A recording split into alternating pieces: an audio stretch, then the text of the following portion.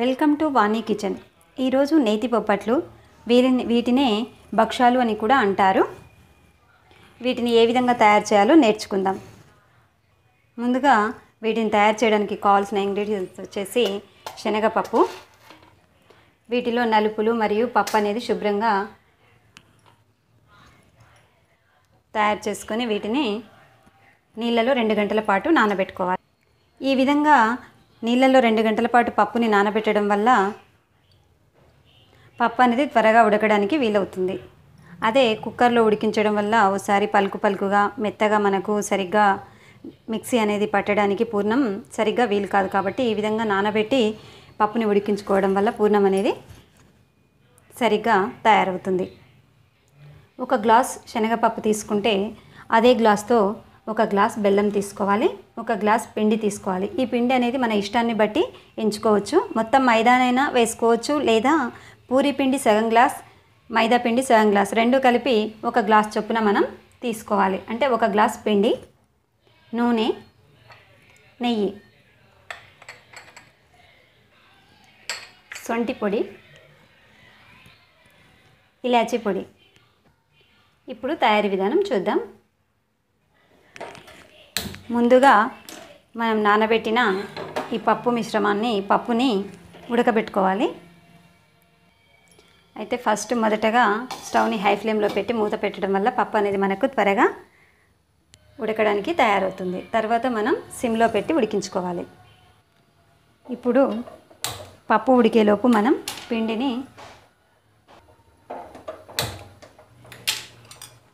పిండిని తడిపి ఉంచుకోవాలి. ఈ పిండిలో ఆయిల్ అనేది కొద్దిగా వేడి చేసి వేయడం వల్ల పిండి అనేది మనకు చాలా చక్కగా తడపడానికి వీలవుతుంది. నూనె వేడయ్యేలోపు మనం ఒక పాత్రలో పిండిని తీసుకోవాలి. ఇప్పుడు వేడైన నూనెను ఈ పిండిలో వేసుకోవాలి. 2 టీ స్పూన్ల నూనెను వేడి చేసి వేసుకుంటే సరిపోతుంది. ఇప్పుడు ఈ నూనె అనేది పిండిలో మొత్తం కలిసే విధంగా కలుపుకోవాలి. ఇందులో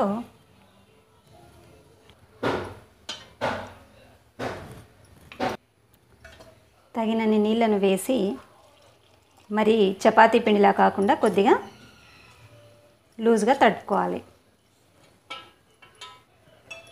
అయితే ఈ పిండిలో నూనె అనేది పచ్చి నూనె బదులు ఈ విధంగా నూనెను లేదా నెయ్యినైనా వేసుకోవచ్చు. ఈ విధంగా వేడి చేసి వేయడం వల్ల మనకు భక్షాలు తయారు చేసేటప్పుడు పిండి పరిమాణం అనేది చాలా తక్కువగా తీసుకున్నా మనకు చాలా చక్కగా ఇవి తయారవుతాయి.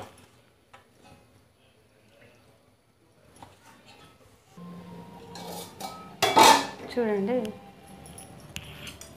పప్పు అనేది మనకు ఉడుకుతుంది. ఇప్పుడు మూత తీసేసి స్టవ్ని సిమ్లో పెట్టాలి.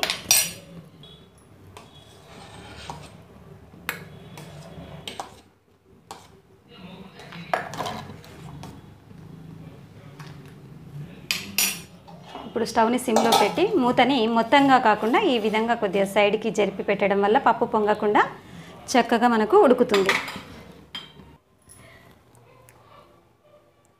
ఇప్పుడు ఇందులో నూనెను వేసి, నూనె అనేది ఇందులో కొద్దిగా ఎక్కువగానే వేసుకోవాలి. పెద్ద చెంచాతోటి 2 చెంచాల నూనెను వేసుకొని ఈ విధంగా తడిపి మూత పెట్టేసి 1 గంట లేదా గంటన్నర పాటు నాననివ్వాలి. దీనిని 1 నిమిషం పాటు ఈ విధంగా ప్రెస్ చేస్తూ నీట్గా మనం తడిపి పెట్టాలి. ఈ విధంగా మనకు చేస్తేనే ఈ భక్షాలు అనేది సులభంగా మనకు తయారు చేయడానికి పూర్ణం కానీ పిండి కానీ అనుకూలంగా మనకు తయారు చేయడానికి వీలవుతుంది.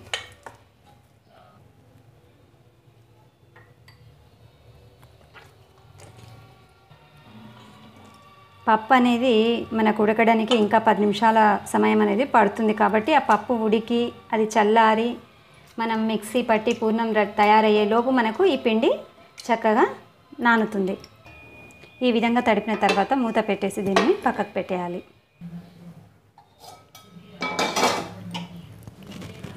స్టవ్ని అవసరం అనుకుంటే మరి కొద్దిగా పెద్దగా అనుకోవాలి. చూడండి, ఇప్పుడే మనకు పప్పు అనేది 50% ఉడికిపోయింది. ఈ విధంగా పప్పుని నానబెట్టి ఉడికించుకోవడం వల్ల సమయం అనేది చాలా తక్కువగా పట్టి మనకు పూర్ణం అనేది చాలా చక్కగా తయారవుతుంది.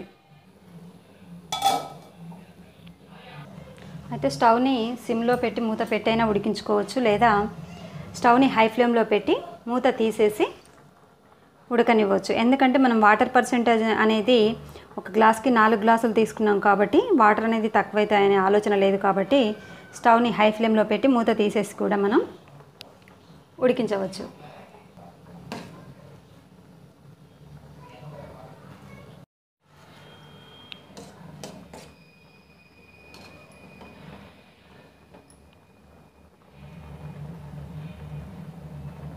ఏమాత్రం మధ్యలో పలక అనేది లేకుండా మనకు పప్పు అనేది చక్కగా ఉడికిపోయింది. ఇప్పుడు నీటిని వంపేసుకోవాలి.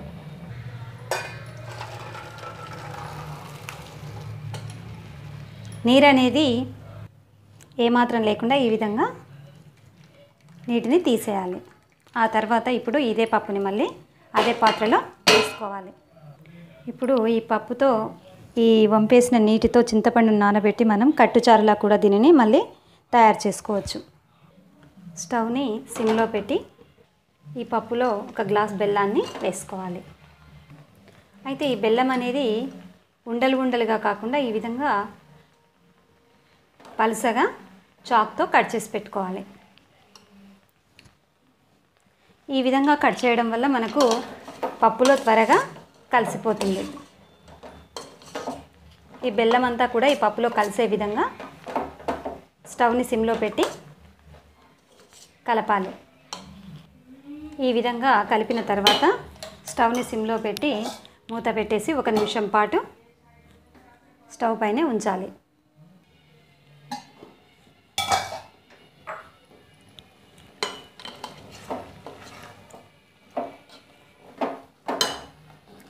ఈ విధంగా 1 నిమిషం పాటు ఉడికించిన తర్వాత స్టవ్ ఆఫ్ చేసేసి దీనిని చల్లారనివ్వాలి.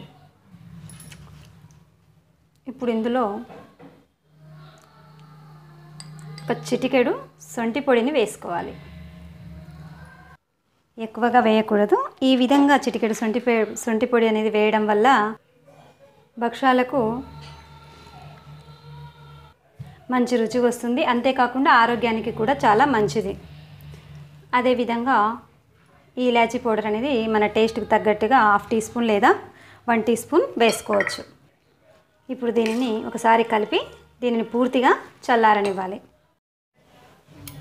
చూడండి, పప్పు అనేది పూర్తిగా చల్లారిపోయింది. ఇప్పుడు దీనిని మెత్తగా, వీలైనంత మెత్తగా మనం మిక్సీ పట్టుకోవాలి.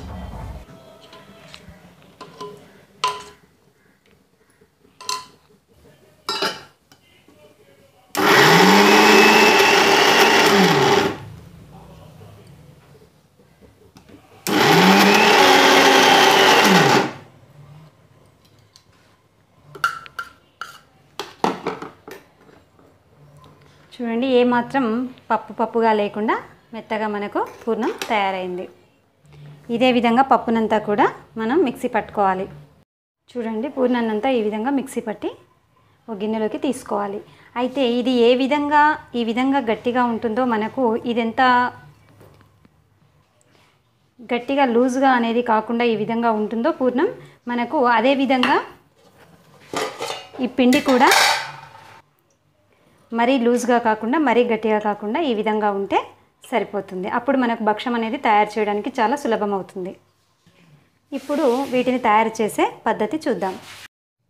ఇప్పుడు ఈ పూర్ణాన్ని మనకు కావాల్సిన సైజులో ఉండలు తయారు చేసుకోవాలి.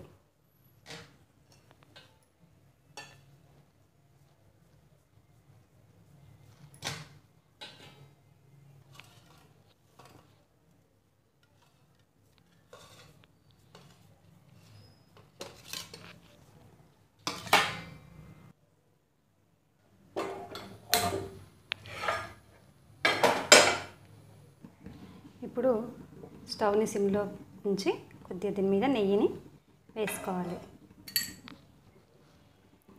పెన్నం వేడయ్యేలోపు మనం కొద్దిగా అరచేతికి నెయ్యిని రాసుకొని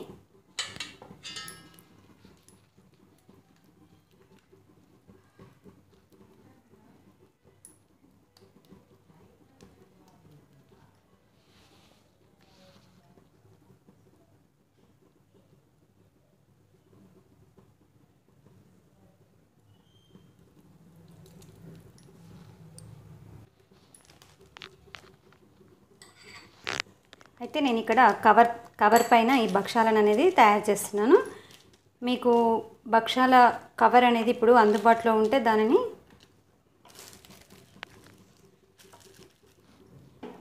వేసి కూడా మనం ఈ విధంగా తయారు చేయొచ్చు.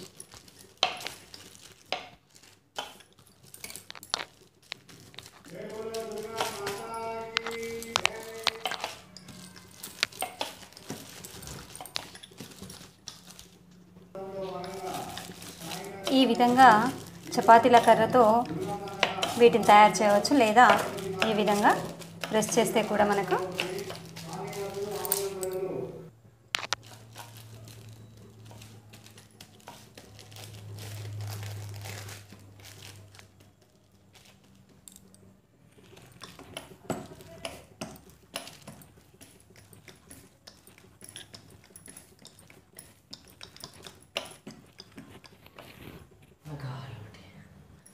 దంచుతుంది.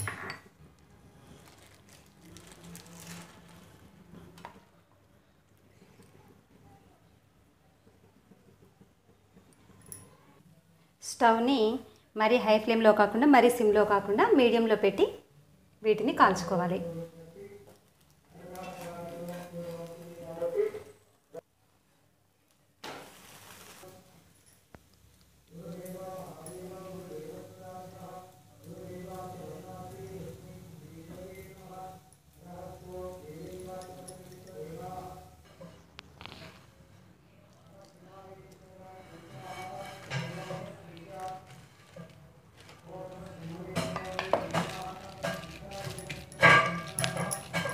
నెయ్యి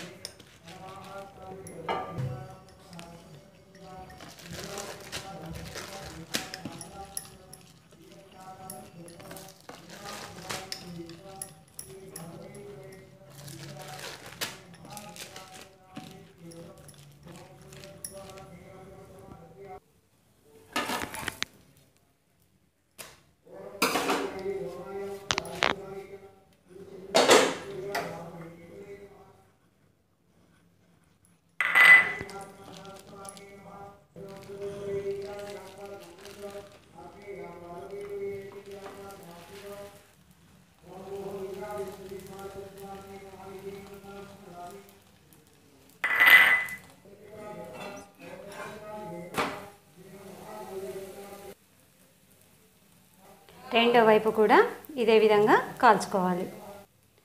వీటిని కాల్చేటప్పుడు మాత్రం స్టవ్ని హై ఫ్లేమ్లో ఉంచకూడదు. ఆ విధంగా ఉంచడం వల్ల మాడిపోతాయి. కాబట్టి స్టవ్ని మీడియం ఫ్లేమ్లో ఉంచి రెండు వైపులా సమానంగా కాల్చుకోవాలి.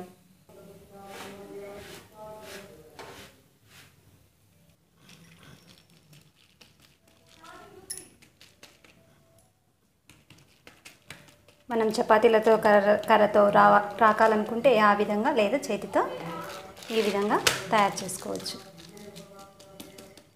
చాలా ఫాస్ట్గా మనకివి తయారవుతాయి.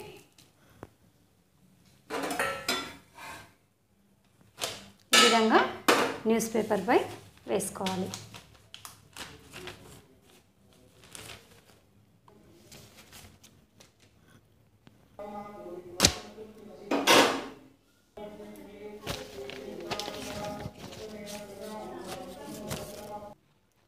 అంటే దీనిని వెంటనే కాకుండా కొద్దిగా చల్లారిన తర్వాత ఫోల్డింగ్ చేయాలి.